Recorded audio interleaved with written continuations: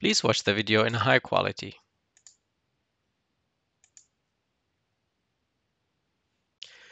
In this video, we will show how to save data to make it available in another scene.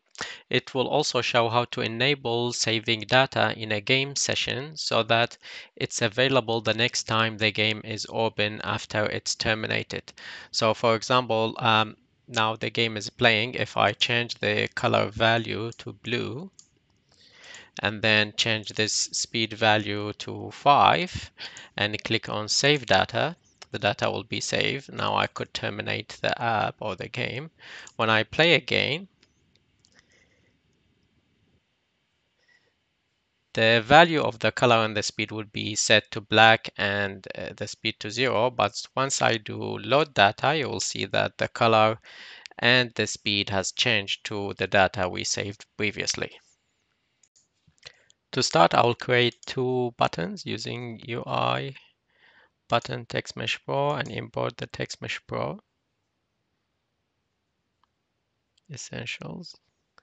Once that's done, we'll rename this button to save data button, and we'll change its pivot to 0 on the X, 1 on the Y, and the anchor to top left. And we'll change its X and Y position to 0 and the width to 200, the height to 50. We'll just zoom to it so we could see it. There it is. And then we'll go to the text and we'll say save, change it to save data. And we'll change the font size to 35. And then we'll make a copy of that button by pressing Ctrl D, and we'll just gonna push its position back to maybe minus 75, and we'll change its text. First, we'll change its name to load data button. I'll delete this number, and we'll change the text to load data. Okay, so with that being done, under the assets, I'll create a new folder for the scripts. We'll call it scripts. And inside that script folder, we'll create two scripts files, C#. One we'll call it data manager, and the other we'll call it, you could call it anything. We'll just call it set get data.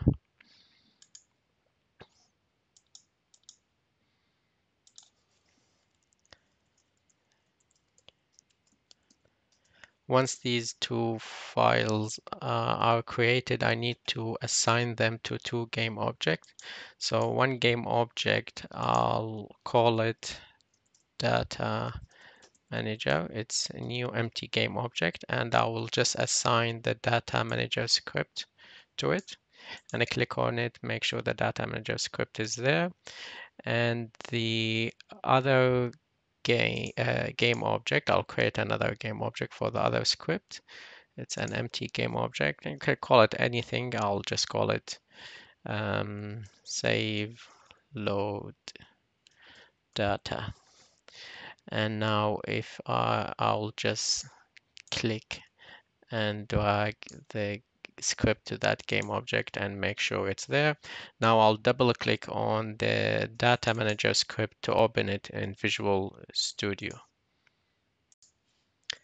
So inside the data manager, I have a script, I have this code, and I go through it part by part to explain. So first I had to include or use the system.io namespace so that we could use it for things like the file class and its methods.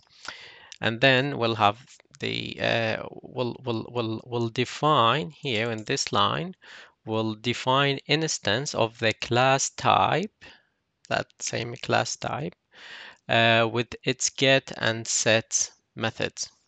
And underneath, we will define variables that need to be stored. So in this case, I'll have a color, a public color variable named color, and a float variable named speed.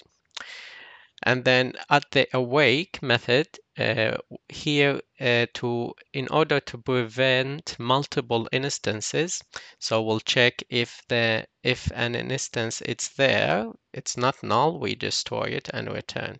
Otherwise, the instance equal this, and we call the don't destroy on load game object, and that is to prevent standard behavior that destroy all current scene object when loading a new scene. And then we'll call the load data, which read the data in the current scene. This is a method that we define here, and I'll go through it soon. The next part we will be use system.serializable, and this is an automatic process to transfer data into a format that Unity can store and reconstruct. Then we will create a new class with variables that matching the variables that need to be stored here. So they are the same variables with a new class, which is called save data. Then we define a data to, we define a method to write the data, in which we have an object called data of the type save data class we have here. And it's equal a new save data, new class, that's typical. Then the data object dot color would equal the color that we have here. And the data.speed will equal the speed variable we have in here. And then we define a variable of type string. We called it JSON, and we will use JSON utility dot to JSON. And what that does, it's change or transfer the data we pass to it. In this case, it's the object here of type save data class to a string to JSON format data. And then we'll use the class file dot write all text method, and we'll pass that method will require the position or the path where we saved it, and we'll just save it under the application dot persistent data path, which is default path available in Unity. And the path would include the file name, which we chose to be savefile.json. And we also, this method will choose will pass it the string that we want to convert to JSON format, which would be this string variable.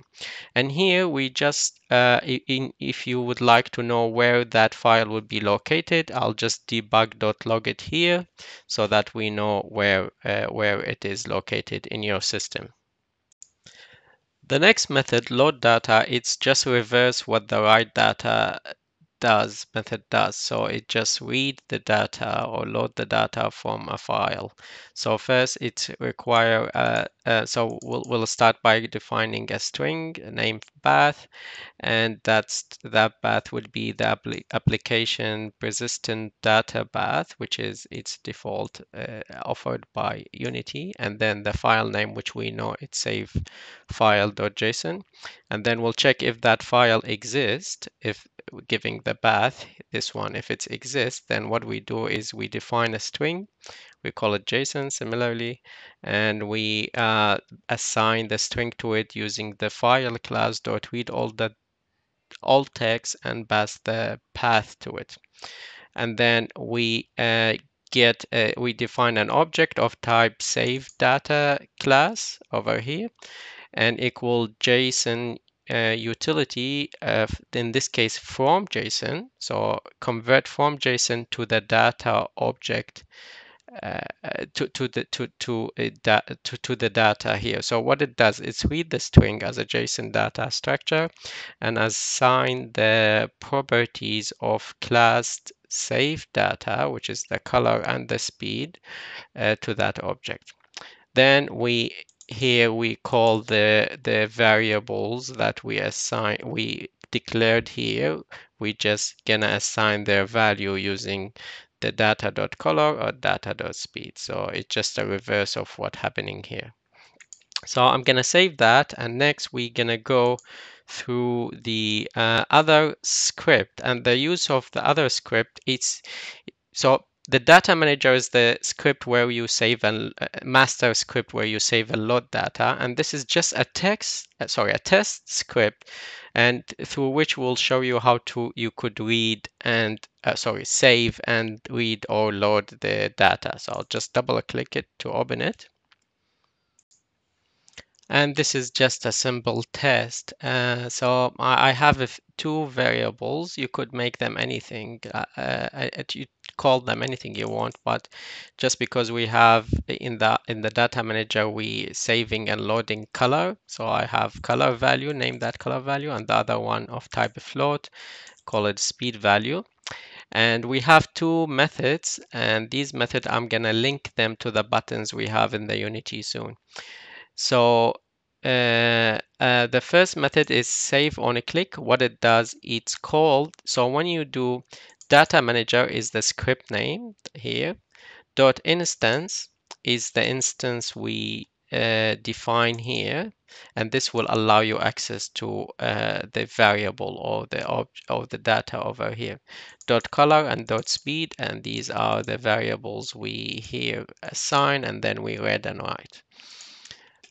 So first in here, the save on click, what it does, so I'm gonna get the value of the variable here and assign it to data manager to understand the color, and similarly for the speed, assign it to the data manager, which is this is our master data, the data manager part, and then we'll do a write data. We call write data, which is the method over here that's write the data to a file. So let's say when we change the color and speed values of these variables, then we could, after changing them, we could assign them to our master data and then write them to the file using this method. And then this is another method to load on a click, which also we're gonna assign it to a button in the editor. And what it does, it's called the data manager load data, which is load the data from the file we saved here earlier or here. And then it's load the data and then assign these values over here to the values of our master data, which is we can get them from data manager.instant.color, data manager.instant speed. So data manager.instance, it's your share data that you could use through different scripts and save to the file and read from the file. So if I save the two scripts and then go to the editor,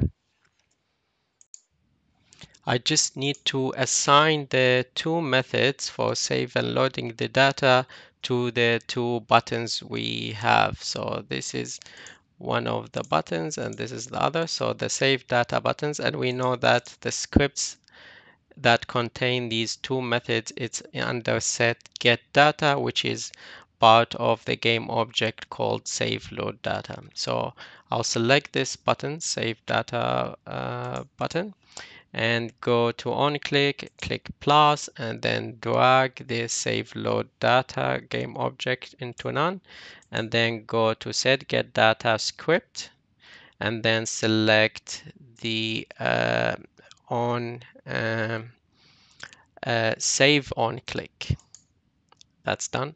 And then I'll select the other button and click plus for on click and drag the game object that contain the set get data, which is save load data, drag it here and go to set get data script, which is here over here, and select the method which is called load on click.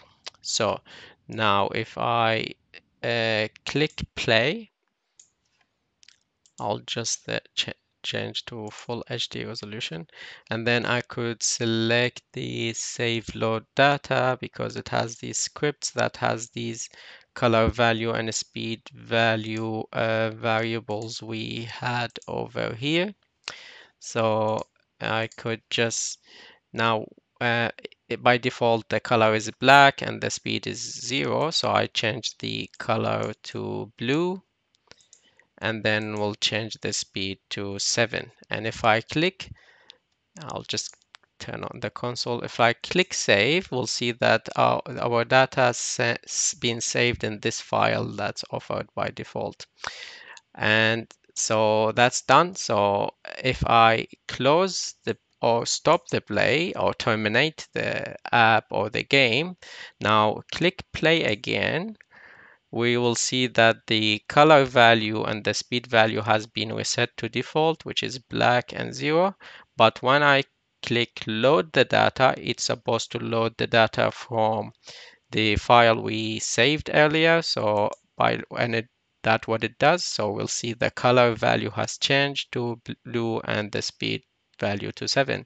So yeah, that's about it. This is how we could save data between scenes and sessions in Unity or doing the data persistence.